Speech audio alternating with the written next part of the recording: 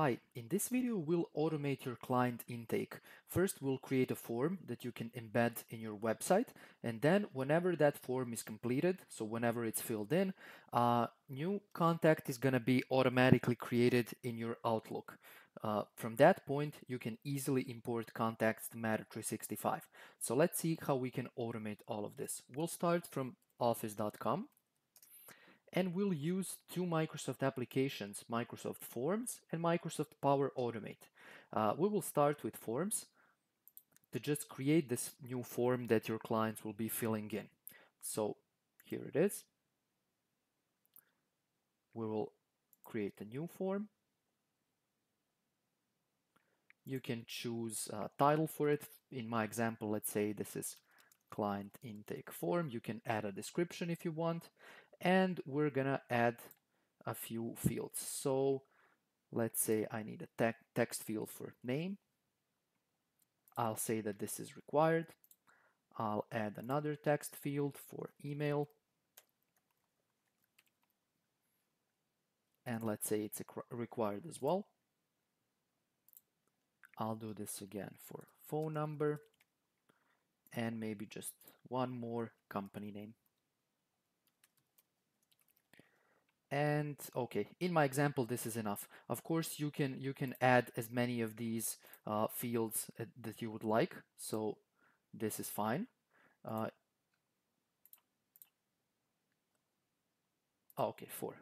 That's it. We can preview this to see how it looks like.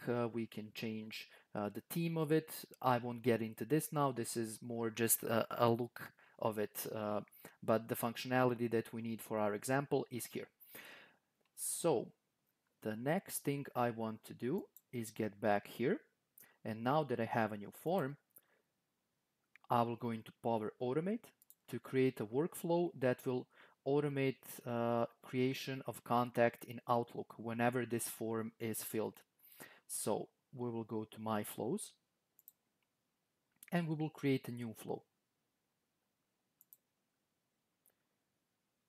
So let's just see what we have here. Yeah, we will build our own flow from starting from blank. Flow name can be, let's say, client intake flow. And a trigger will be, okay, we already have it offered here. So whenever a new response is submitted to Microsoft Forms, that will be a trigger for our flow to do something. And then we will say what that something might be.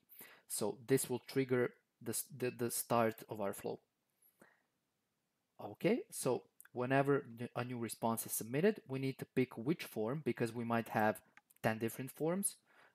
In our example, we have, we already see that I created one previously. So this one is client intake form. So let's use this one. And let's say new step. Now we will need to do something that's called get response details. If we don't do this, we won't be able to use these response fields. So fields like name, email, phone, and we will need those because we want to assign them to a new contact. So just do the same thing that I'm doing here. Use this, get response details, and you will need to pick which form was it. Again, it's our client intake form. And response ID, there's going to be a value offered to you. So nothing too hard. We're just going to use whatever is offered to us. And that's it. That's all we need to do. Now we can continue with things that make more sense for us. So what would we like to do when a new response is submitted? So as we said, we want to create a contact in Outlook. So let's see what do we have offered when we click Outlook. Yeah, you can see a lot of different things. Create a contact, create event, send an email, a lot of options. So we need this one to create a contact. And now we will choose in which folder the contact is going to be created. Let's say it's my contacts folder, default. And now the information about this contact. And now we're using the data that was provided to us by our customer through the form.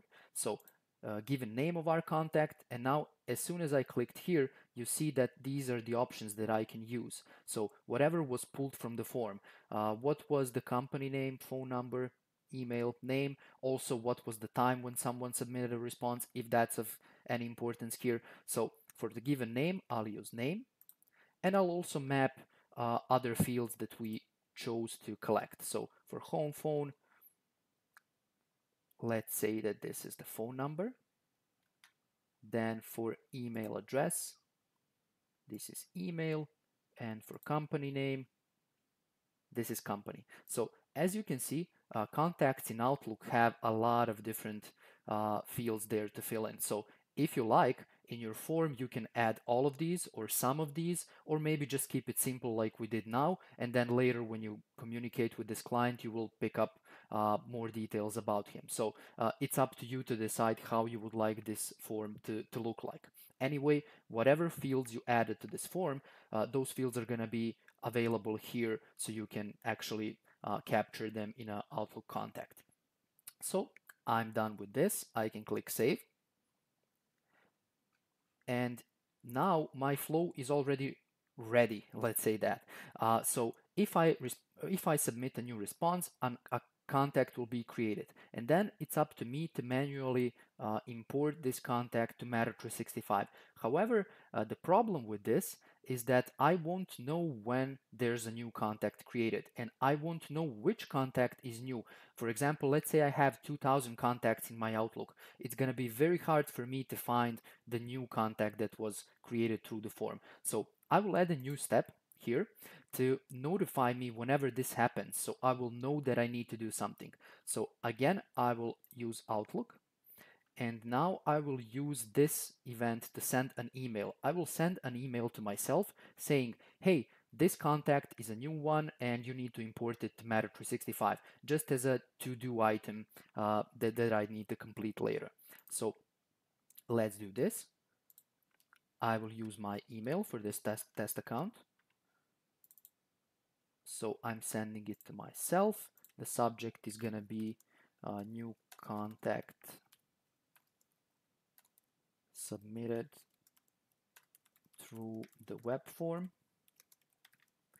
And here, please import it to Matter 365. And I can show here like which contact I need to import. So contact name, and choose from here.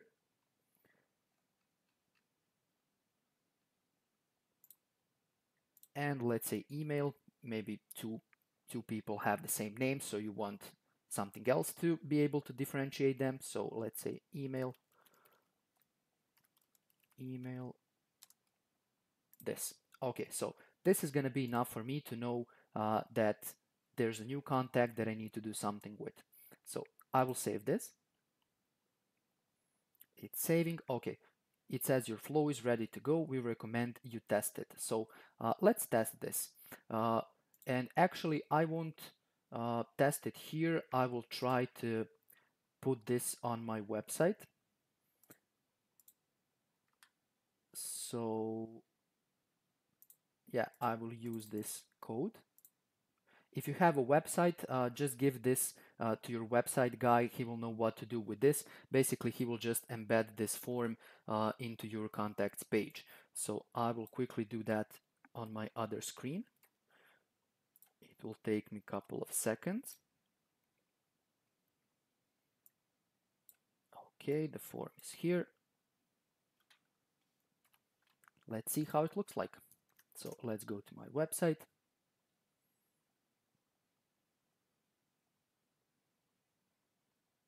Okay, in the contact page, yeah, this is my usual contact form here. However, I embedded this client intake form that we just created. And now let's say Michael Scott, his email, michael@something.com, and his phone number and his company name.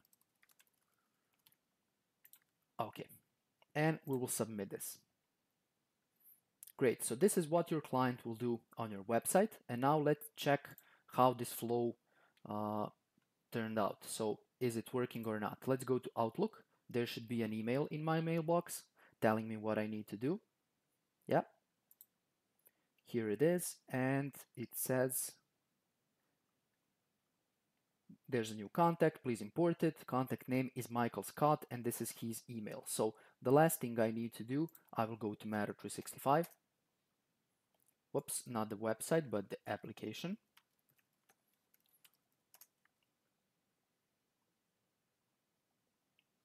Okay, I will go to contacts, and I will import from Office 365.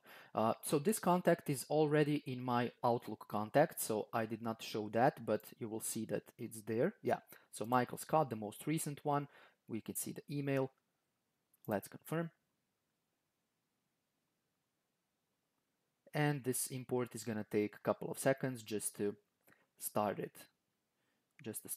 And it's gonna last for another second or two. So when this is completed, we will show that the contact is indeed here. And then, as I said, it's up to you to later connect with the client and find out more info about them if more info is needed. So our form was pretty short. It took just name, company, email, and phone, but that might be all you need to just start the conversation with the client, and then later as you know more about them, you can use the other contact fields in Matter 365.